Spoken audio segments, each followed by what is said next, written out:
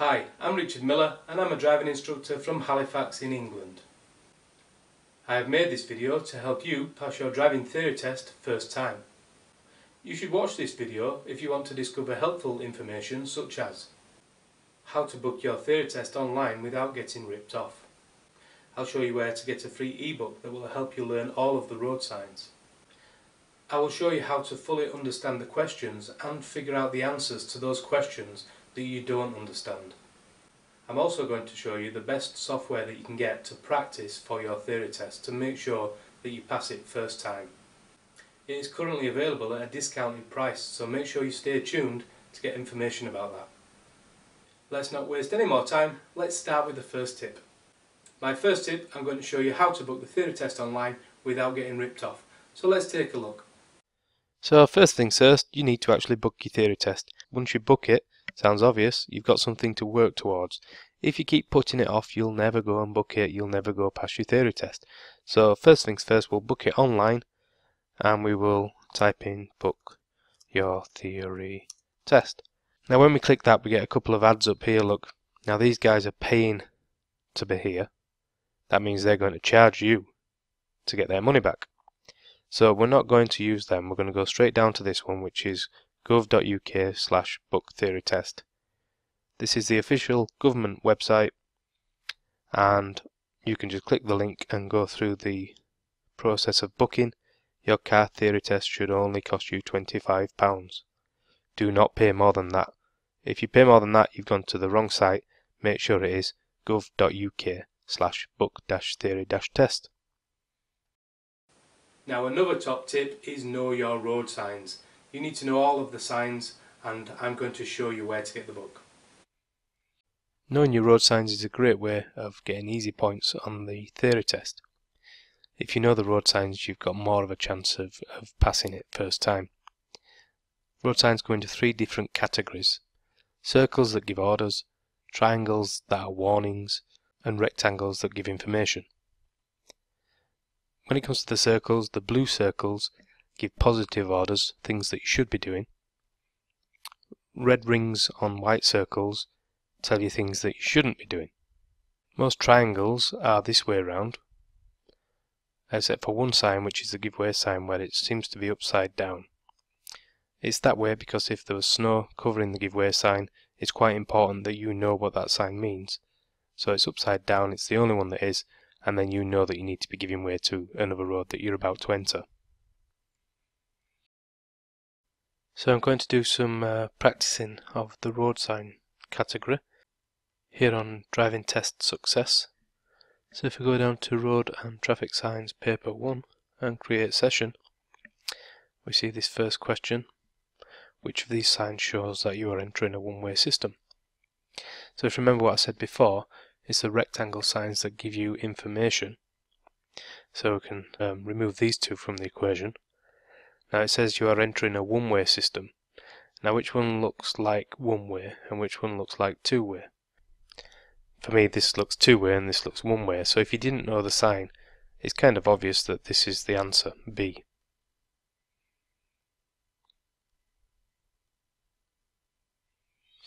Now which of these signs means turn left ahead?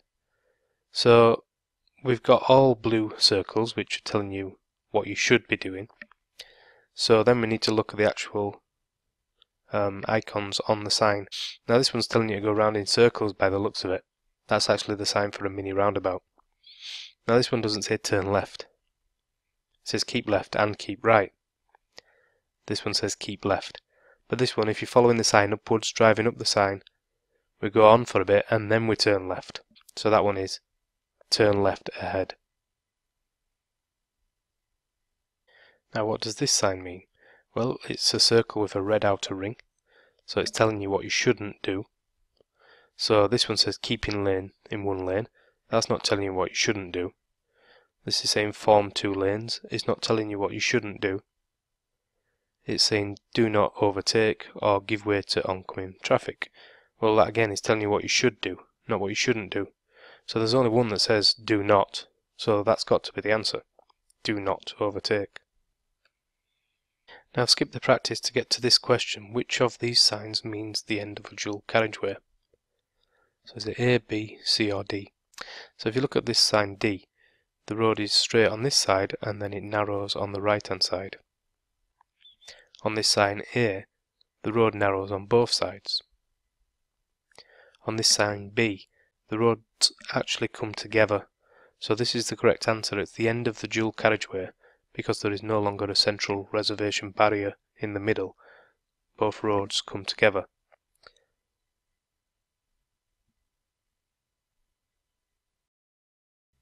Now there are many road signs that you need to learn, and there's a free book available online. If you go to the link that's on the screen now, you can go and get this book. You can see there's 144 pages worth of information about signs.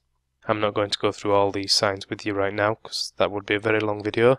So go download that book, start learning your signs, and that's the first step to passing your theory test. Another top tip, which may seem obvious, is read all of the questions and the answers. So what I mean by read the question, if you do this, your vehicle has anti-lock brakes, but they may not always prevent skidding. This is most likely to happen when driving. Straight away you're looking and you're thinking, what will be the answer? And you start thinking, well, if it's a loose road surface, we'd probably skid, but also surface water. So I'm not too sure, I'm just going to scratch my head for a while and figure it out. When actually, if you read it, it says select two answers. So the answer is both of these. So make sure you do read the question, where it does sometimes say select one answer, and it sometimes says select two answers. So this one, select one answer, what is the most common cause of skidding? Driver error, worn tyres, pedestrians, other vehicles. If you think about it, someone who makes no mistakes when they're driving shouldn't really have to be in a situation where they end up skidding. So even though worn tyres are going to add to the chance of you skidding, driver error is probably the most common cause of skidding. So we can select that one. Here's one where you might just run through it quickly and think that you know the answer. But you are in the left-hand lane at traffic lights, you are waiting to turn left, which of these traffic lights, blah blah blah. And you might just think straight away, left, turn left, that one, I'll press A and I'll move on. But if you don't read it completely, then you might be missing something. You are in the left lane at traffic lights. You are waiting to turn left. At which of these traffic lights must you not move on? Not when can you go, but when should you not go. So it's always going to be B, because the red and amber just means prepare to move off. All the other ones you would be able to go if you were turning left. So do make sure you read the whole of the question and all of the answers. Here's a good tip to make sure you get through all of the questions. Don't spend time on those tricky questions. Here's what I mean. If you're unsure of any of the answers to any of the questions, remember you've only got a certain amount of time to answer these questions, so there's no point in deliberating too much over them. If you're unsure, what you can do is just flag the question by clicking the flag, and then move on to the next question. Now at the end, when you've answered all the questions that you know the answer to, you can click Review, and then you can see the number of flagged questions. You can go to Review Flagged. Then you'll have more time to come back and just figure out which one is the correct answer. Which on this one would be A. Now my number one tip is get some good practice software for a laptop or a tablet. You want something that's a large screen so that you can replicate what's going to happen on your actual theory test. Now the one I recommend is Driving Test Success. It's the UK's number one, and if you click the link on the screen now, it's also in the description. You can get it at a reduced price for a limited time only.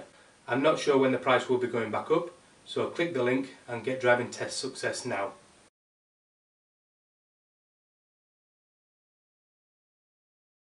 In this part of the video, I'm going to explain the hazard perception section of the theory test. A hazard is anything that causes you to stop, slow down or change direction. There are three states of a hazard: a potential hazard, a developing hazard and an actual hazard. A potential hazard could be another road user that doesn't seem to be a problem at the moment. Maybe they're just walking by the side of the road, but they're worth keeping an eye on just in case they decide to start to cross the road.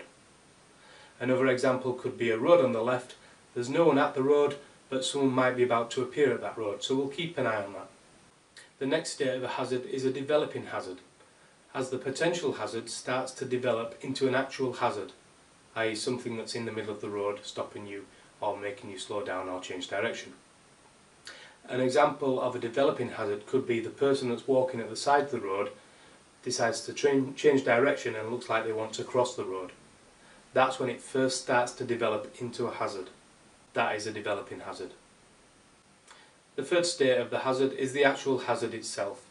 There's someone in the road that's causing you to stop, or someone does pull out from a side road. The idea of the hazard perception test is to spot the hazard developing before it fully develops into a hazard. You need to click when you first see the hazard start to develop. In reality, we'll be checking the mirrors when we're out driving, but on the hazard perception test, you click when you see the hazard start to develop. If you wait longer, so you see the person press the pedestrian crossing but wait a couple of seconds before clicking, you may only get 4, 3, 2, 1 or even 0 points. It all depends on how long you took to spot the hazard developing. Don't forget, in reality, when we're driving along, we don't want to be clicking mouses, we want to be checking mirrors. Take a look at this example. Here's the first example. Click the potential hazard is the bridge in the road. It becomes a developing hazard when cars start coming through. So the next car that I see I'm going to click for because it starts to develop to the point where we might have to slow down for that car. Now we're getting a bit closer, we can see that there might be another car coming, so I'll click for that one. And maybe this was the developing hazard. And yes, you can see it fully developed. It caused us to slow down or stop. So I should get the points for that one because I saw it as soon as it came round this bend. Now we're driving on because there might be another place where a hazard develops. We've got tractors on the right going round the bend, looking out for anything that might give a clue of any potential hazards that might develop into full hazards. Bridges may develop. I'm going to click on the bridge because I can't see much, and then I'm waiting for this bridge, the potential hazard, to develop any more. If a van comes round the corner, I'll click on that, and you can see I did actually get 5 out of 5. So when we look back and review this, the potential hazard again is the bridge. You can see where I clicked. You can see where I clicked the second time or the third time, and that's where the scoring window opened. So if we look at this now, I clicked for that car, but then the next car is the one that scored me the points because I clicked as it starts to develop, and because it fully developed and caused me to stop, I got the 5 points. So the potential hazard was the bridge. The part when the bridge started to develop was when the car was further up the road round the bend, and you just saw it come round the bend.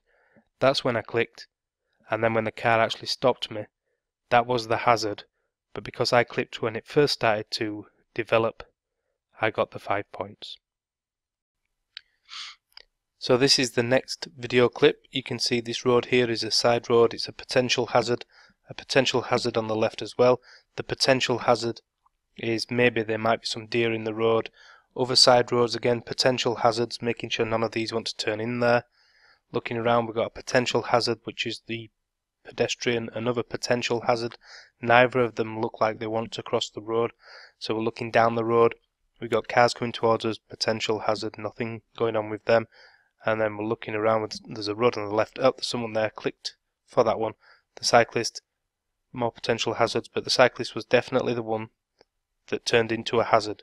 He caused us to slow down. I'm pretty sure I will get the 5 points for that one. But he came out of that side road very quick, so we're looking further up the road. Potential hazard, the pedestrian crossing. There's a mini roundabout too. And we're looking, that car wants to turn, so I will click there. And that's it, 5 out of 5. So we'll go back and we'll review that and we'll see how close I was. Take a look at the timeline. I clicked at the very beginning and we're looking again. We've got these potential hazards, but nothing actually happened. Nothing developed, nothing started to develop that might have caused me concern. All these cars are just driving down the road. Now we're looking at the timeline. You can see the scoring window, the red area is where I got 5 points. You can look, potential hazard, I'm going to pause it here because I know the cyclist did come out of the road. There. Now look there, the cycle is just visible, and that's when the scoring window did open. Now if I press play there, it's still on 5 points, but there it's 4 points. So if you see it just a little bit too late, it's a really small window of opportunity between 5 points and 4 points.